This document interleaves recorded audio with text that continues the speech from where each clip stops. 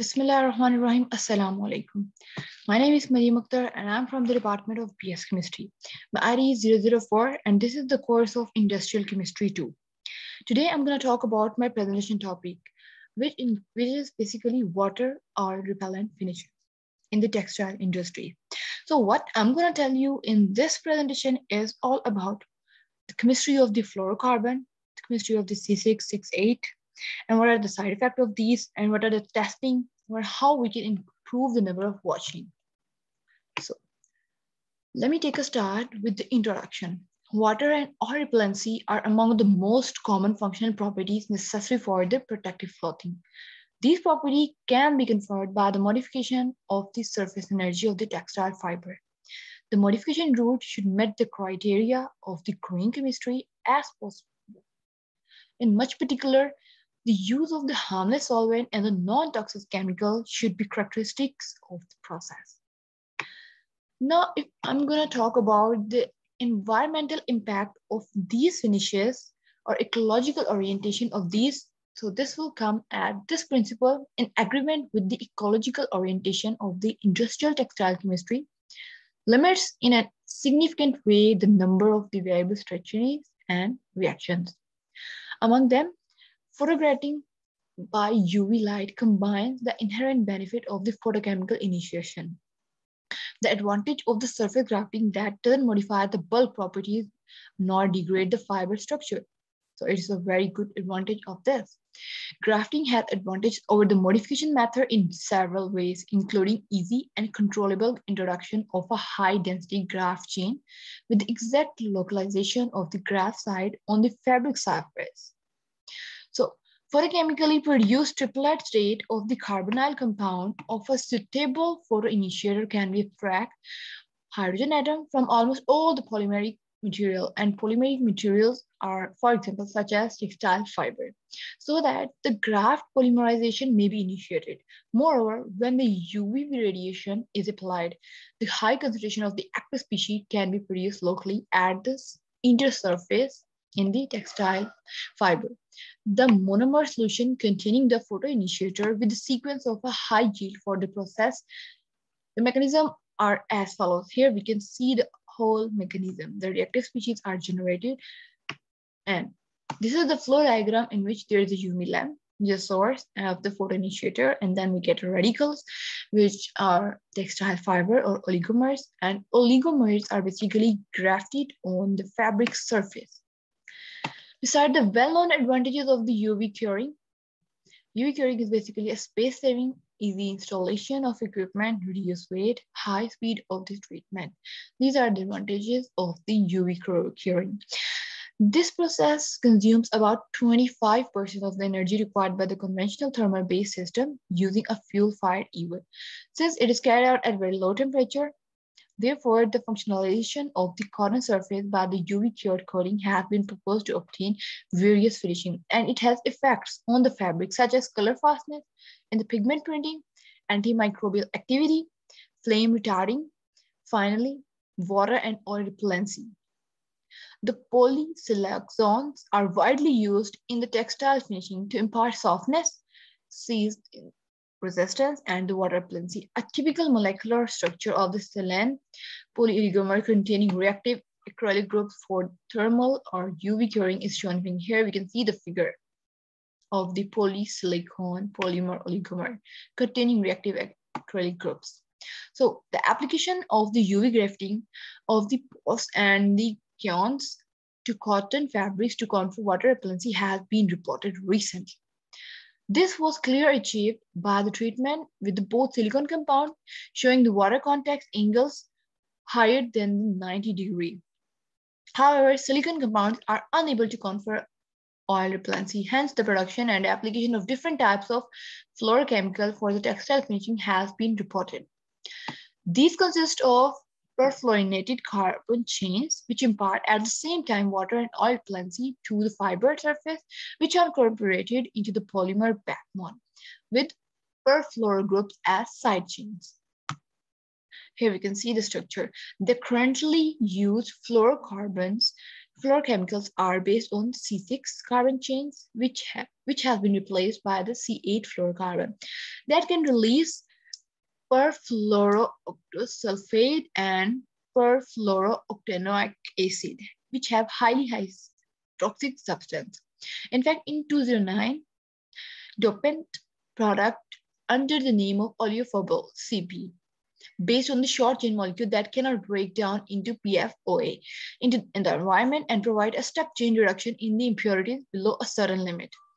C6-based fluorocarbon show repellency rating and washing durability much lower than the 6,8-based. Hence, the cross-linker such as malic acid were introduced to enhance their performance and durability. The typical molecular structure are shown in the figure. Now I'm going to talk about the fluorochemical finishing. These are commercially available as a water emulsion and are applied to fabrics by the pad dry cure method. With the thermal curing, the UV grading of the PFAP resins as oleophobic CPC has been tested on the fabric and obtained by the thermal polymerization. Years after UV curing, which was confirmed by the static and the dynamic contact angle measurement, the water repellency was practically unaffected by the repeated washing, regardless of the curing time and the finish element. Finish treatment do not reduce the breathability of the original cotton. The laboratory equipments were carried out on a dried sample. In conclusion, the laboratory scale application of the water and oil repellency on the cotton fiber by the UV grafting of the silicone or fluorocarbon-based resin with the optimization of the process parameter followed by the de-pressurization of the treatment. The aim of the present study has been semi-industrial scale-up of the process and to optimize the different parameters which affect the final efficiency of the process. The treatment has been performed in an air to avoid the inert gas composition. Now this was whole, and now I'm going to talk about the material and method which was used. There are three different knitted fiber which are used in this work: PM, COT, and VIS. These are the three main knitted fiber that are going to use in this process. So now there are two methods: UV curing and thermal curing. In UV curing, finishing agent was added as a photo initiator. The sample was dried at 80 degrees for 60 seconds, and then the sample were exposed to the radiation for the one side for 60 seconds. The photo initiator concentration was assessed after the previous test, and we obtained the maximum yield. It is worth to noting that by UV radiation in the air rather than in nitrogen, the radical reaction are slacked by the oxygen interference. Now I'm going to talk about the thermal curing. While the radiation was step-by substituted by the thermal treatment in a hot fluid, the temperature was 150 degrees Celsius and 5 minutes for 5 minutes. 3 samples for each process were prepared in statistical treatment of data. Water and oil repellency absorbance was tested by measuring the time it takes a drop liquid placed on the fabric surface to completely absorb into the fabrics. According to these tests, the contact angle were evaluated and thus we can measure it. The test liquid were used HPLC grade water paraffin oil. The contact angle considered were the average of the least 5 measurement.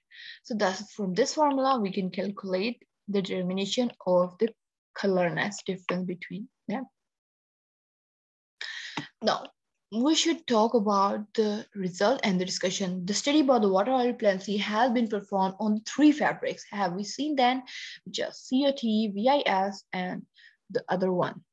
The main parameter considered and varied besides substrate were finishing agent and which are directly related to the final add-on. Obtained results are evaluated in terms of absorbency of water, oil, droplet on the treated surface, contact angle, and color measurement. Now, I'll talk about these parameters one by one. Absorbency of the water and oil drops on the fabrics. Absorption time of the water or paraffin oil drop with a volume of 10 meters were evaluated on the PM and COT sample treated by oleophobic. If the drop wasn't absorbed after 120 minutes, the test was stopped and the substrate was considered completely repellent toward the considered liquid. The result and parameters are summarized here. Here we can see that after 120 minutes, this is the water oil repellency, this is the water repellency, this is the oil repellency. If after 120 minutes the absorbency doesn't occur, then we'll come to know this result that the substance was completely repellent toward the concentrated liquid. Contact angle measurement. The contact angle measured on all the treatment samples clearly show the effect of the finishing agent, fluorocarbon finishing, while the similar contact angle were measured on the sample and the surface with super repellency shown in so-called lotus effect. Oleophobal. The result of the water and oil critical angle on the PM fabrics versus oleophobal concentration for each UV radiation value are plotted in this graph. In this graph, we can see the three substrates we have used: PM, COT, and VIS. And this is the contact angle, and this is the water and oil repellency. We can see that here. This is the graphical representation of a metric plot is a graph establishing a relationship between the several parts of the variable at the same time. The main effect plot for the critical angle with both water and oil repellency show that the optimum condition to obtain the best result in the terms of both repellency, while COT is the treatment with the medium product on the concentration irradiance. Color evaluation. This was the third parameter that we're going to talk about in the discussion. And in this, we will come to know about this, that color evaluation, the measurement of the change in the E on the different treated samples showed that the effect of the both yellowing and the color changes are minimal with respect to the untreated sample considered as a reference. Here we have taken the reference. In fact, the marginal plot reported as a Gaussian distribution of the del E values which are observed all over the 180 measurements.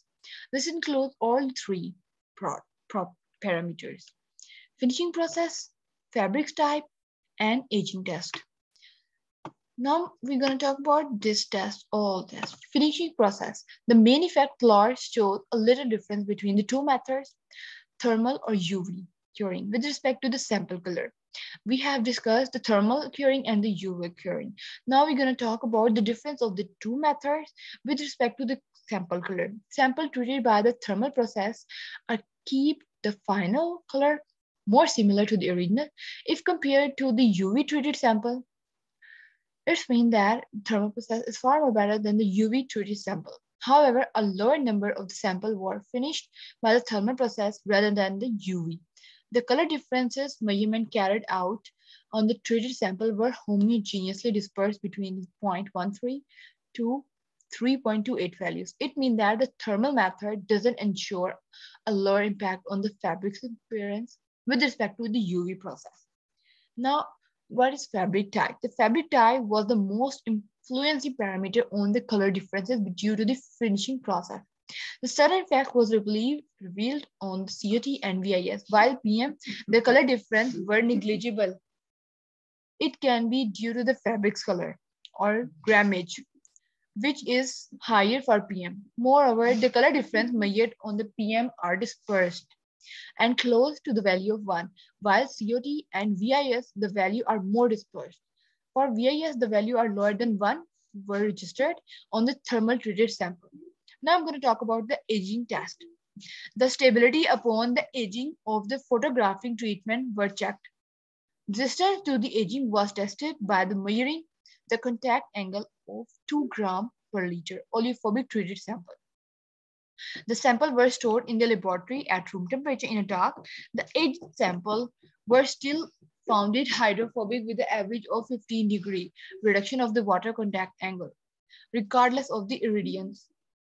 Moreover, the aged sample were still found oil repellent, but the average 40% reduction of the oil contact angle was measured.